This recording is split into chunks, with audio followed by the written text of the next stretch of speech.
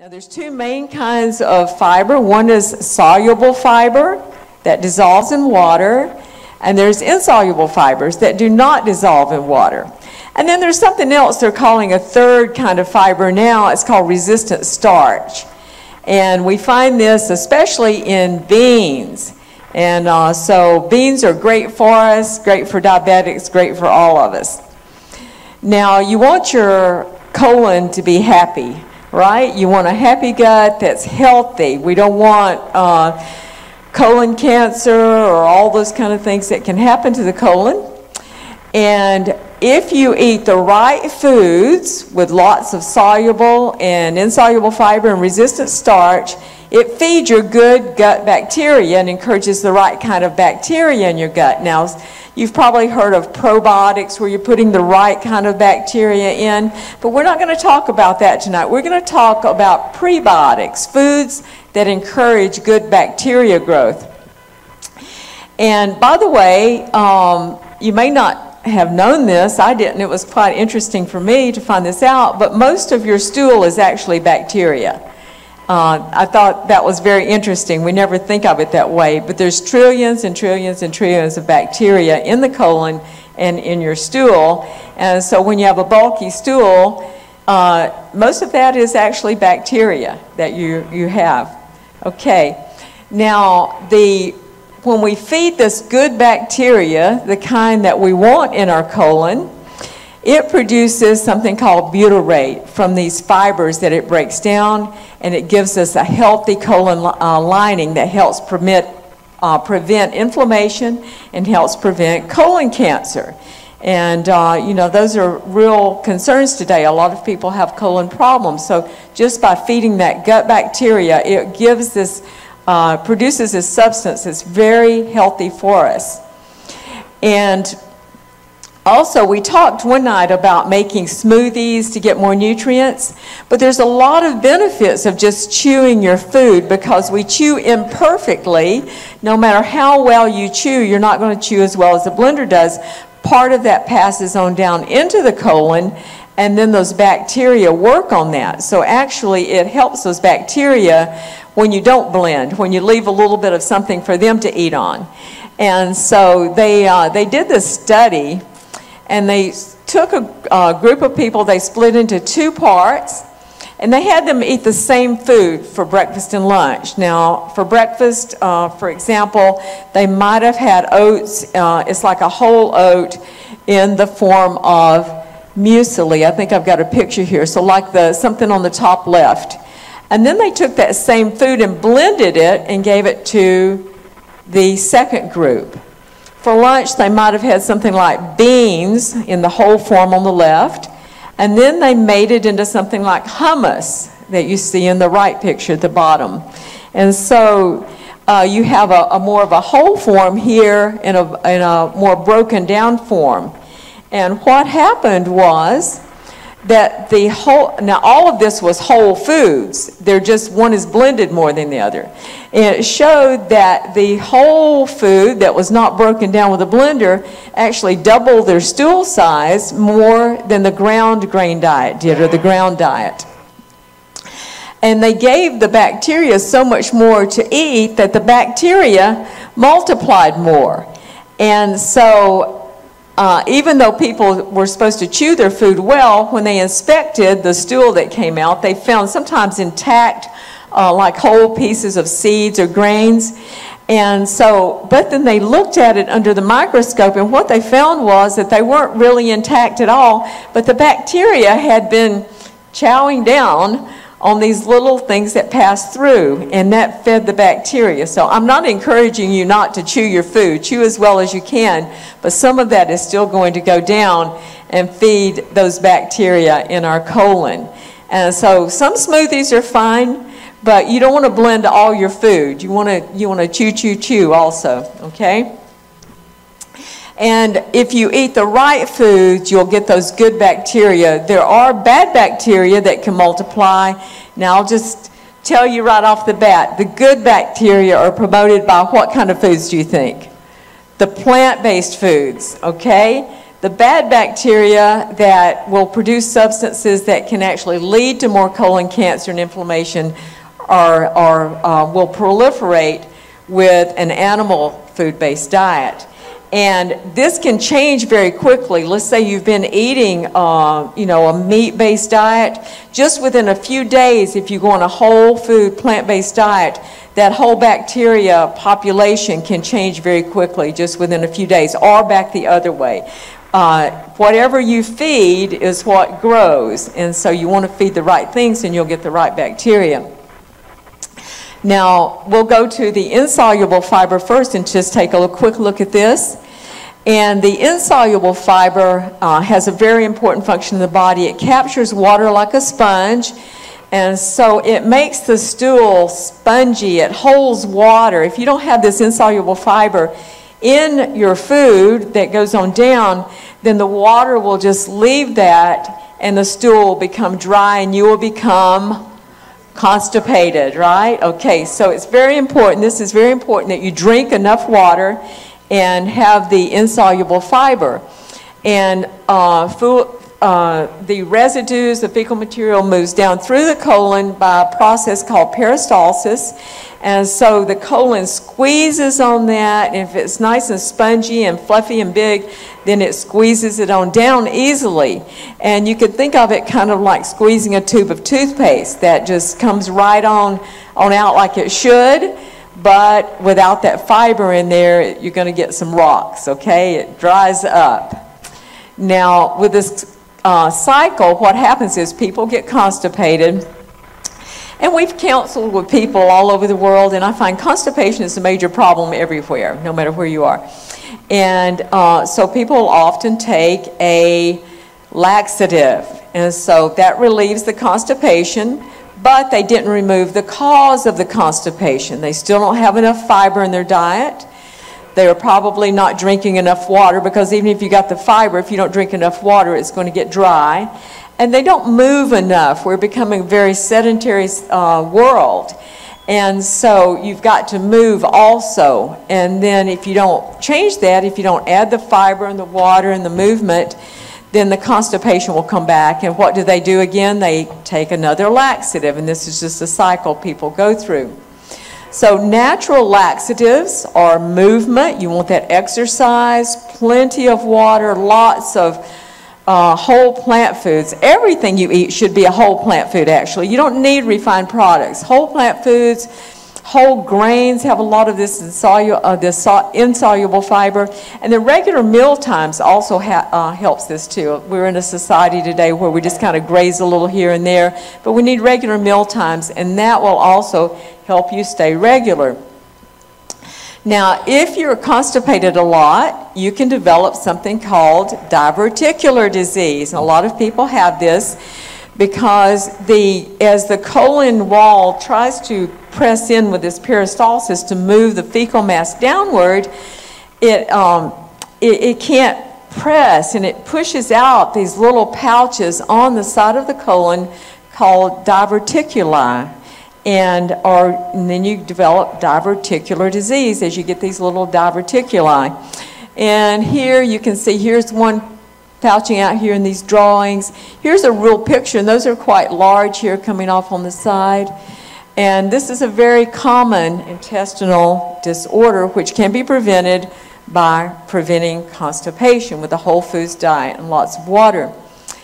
And they have done studies, lots of studies on diverticulosis, and they found that in societies where people eat a whole food plant-based diet, that they really don't get this disease. And so they did a study among Africans and in Africa and African Americans. And they found that more than 50% of African Americans in their age 50s age group were found to have diverticulosis. But then they went to Africa and they looked at autopsies that were done in Uganda, and there was only, in this particular study, only 2 out of 4,000 Africans that were found to have diverticulosis. And then they looked at Johannesburg, South Africa, and there were no cases of diverticulosis found in 2,000 autopsies. And so this is the same genetic population. We can see it's not a genetic problem, but it's a lifestyle problem. When people come to the United States, they get on the American lifestyle, the American diet, and then they start to get these problems. This is across the board with many different diseases this happens. And varicose veins also. Now, your veins are designed with thin walls because there's no pressure like there is in the arteries, and they have these little valves that keep blood from going backwards. And so if you're constipated, this goes back to constipation again, if you're constipated and you strain when you're having a bowel movement, it cuts off the blood flow going upward. So the blood's coming from the legs, and then your abdominal area, you tense up, and it presses in on these veins and cuts off the blood flow. And so it may not last long, but over time, see, that blood can't go anywhere, and you have more blood coming in, so it starts to stretch those veins out. And then eventually it can get bad enough that, you know, you get this back where the blood can go backwards, and they get worse and worse. Hemorrhoids is a similar problem in the rectum and anus, and you can get hemorrhoids inside or outside. They're quite uncomfortable for people. This is from straining. Maybe other causes too with the varicose veins in the legs. There seems to be a pretty strong genetic inheritance there also with the varicose veins in the legs. Okay, and then hiatus hernia. It's a similar problem. When you strain, it puts pressure, and so this can actually, if you have a little bit of a loose opening in your diaphragm, it can push part of the stomach back up into the chest cavity, and that's a hiatus or hiatal hernia. Appendicitis also can be caused by constipation because fecal material moves in and out of the appendix with peristalsis, just like it does through the rest of the system. And you get some hard fecal material that blocks that, so it can't get out. It sits there. There's a lot of bacteria in there, and it starts to get inflamed. And of course, if your appendix ruptures, all of this bacteria can go into your abdominal cavity, and you can die very quickly. You want to get to the doctor if that happens. Okay, now let's look at soluble fiber. This is found in most fruits and vegetables, and legumes, whole grains, nuts, and seeds. Actually, there's probably a mix of soluble and insoluble fiber in most all foods, but there'll be predominantly one or the other. And with the soluble fiber, it becomes jelly-like. If you've ever bought jelly at the store, pectin is a soluble fiber. It'll have pectin in it, and that's what makes it gel. And you can make jelly yourself with fruit juice or something by adding pectin. And it also slows the rate at which food leaves your stomach, so that helps you have that full feeling for a longer period of time. Slows the absorption of sugar into the bloodstream that's released from your food, and it helps stabilize the blood sugar curve. So that means instead of getting these sharp spikes of your sugar in your bloodstream going up and then maybe going too low, it's more of an even release into the bloodstream, and that keeps you from getting hypoglycemic, and it just helps you be able to make it till the next meal time. And then also, soluble fiber binds bile acids in the small intestine. Bile is made in the liver, is stored in the gallbladder, and then it's shot into the small intestine to break down fats that you eat. And so this bile has a lot of cholesterol in it.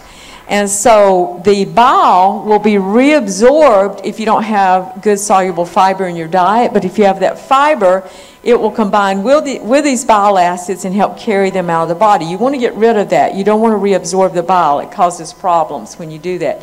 Your cholesterol levels will go up if you're reabsorbing your bile. So this helps lower cholesterol levels.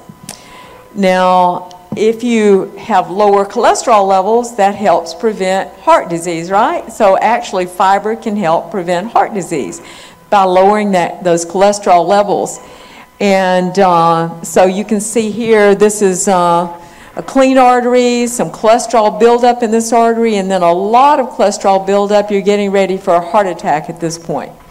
And so just by eating some fiber, you can help prevent this. And, you know, I just wanted to mention that they've done studies with these fiber supplements and as opposed to a whole food plant-based diet.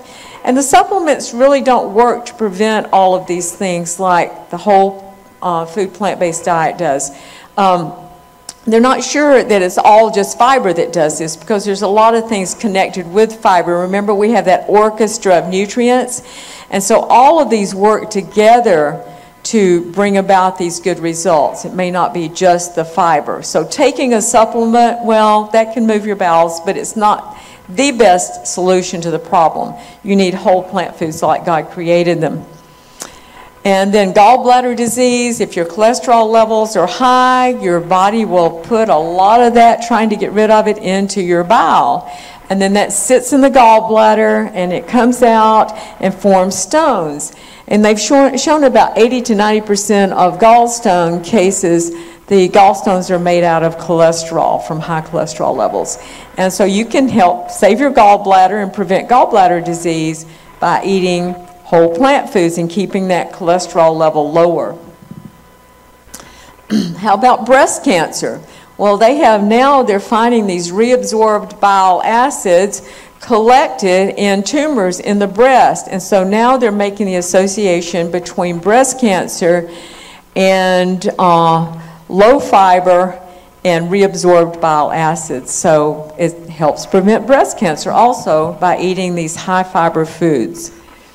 Fiber can also bind up toxic elements like lead and mercury, which we may not on purpose eat, of course, but they are in some of the foods that we eat. Our environment is very polluted, and so we'll take these things in, but fiber can help bind that and get rid of it. And by the way, it just did mention that even without the fiber, that plant foods, independent of fiber, can help bind these bile acids also. Okay, with colon cancer, you've got these bacteria that feed on the good fiber, and that reduces your risk of colon cancer. And also, the high fiber moves that stool out, and so it reduces contact time. So if you have some carcinogens in your diet, that gets rid of it faster if you have the high fiber diet instead of it just sitting there as it would if you were constipated. So that also lowers your colon cancer risk. And obesity. They did a study in a double-blinded randomized trial of overweight and obese men and women. Almost 90% of the real oatmeal tested subjects had reduced body weight. They took some subjects and gave them real oatmeal, and some subjects thought they were getting oatmeal, but they didn't. I don't know what they got. I can't remember. But the ones that got the real oatmeal actually lost weight and compared to this control group. And they lost a little weight on their waist. Their cholesterol dropped, and they had an improvement in liver function also. And one of the things that helps with the soluble fiber is it forms that gel. Remember, when you combine it with water, it forms a gel. It forms that in the stomach. It makes it feel full and delays that stomach emptying. So that's one of the benefits of it. And then non-alcohol fatty liver disease. This is the main cause of liver disease today is from overeating. It's from being overweight and obesity. It's very damaging to the liver. It can even lead to cirrhosis of the liver, which has been an alcohol-caused disease. But obesity now they found can cause cirrhosis. And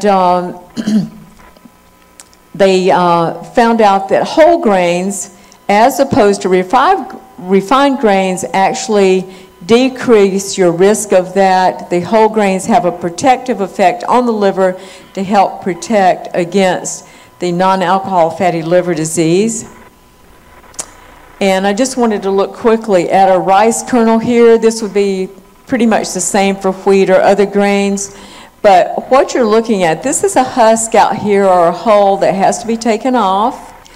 And then inside, this little grain pops out, and you have a covering here. That's the bran. That's where your fiber is on that outer part, right out here. It's a little thin layer. Your bran is there, and your fiber, and most of your phytochemicals are out there.